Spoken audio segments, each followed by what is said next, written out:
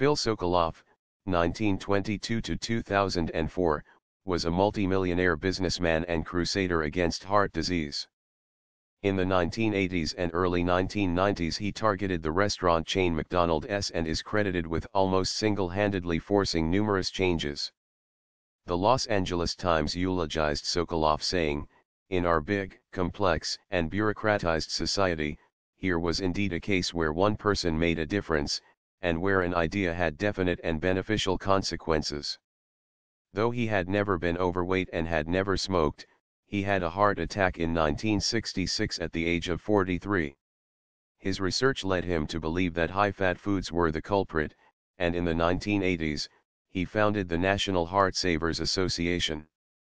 Sokolof's efforts grabbed the greatest number of headlines regarding the McDonald's menu, most notably ending the practice of cooking their French fries in beef tallow. He also waged campaigns against the use of so-called tropical oils, such as coconut and palm oils, which were used in the manufacture of many cookies and crackers.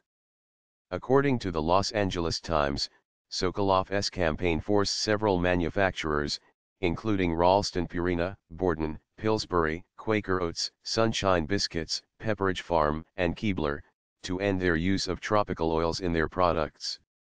After winning his war on beef tallow and tropical oils, Sokolof's public profile was reduced, but he continued his fight, primarily against fat in the diet.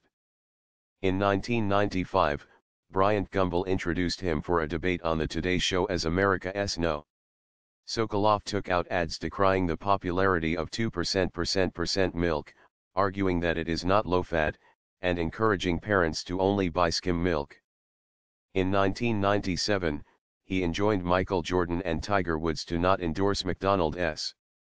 In 2002, Sokolof briefly returned to his full-page ad purchasing practice to discourage fellow Omaha native Warren Buffett from purchasing Burger King.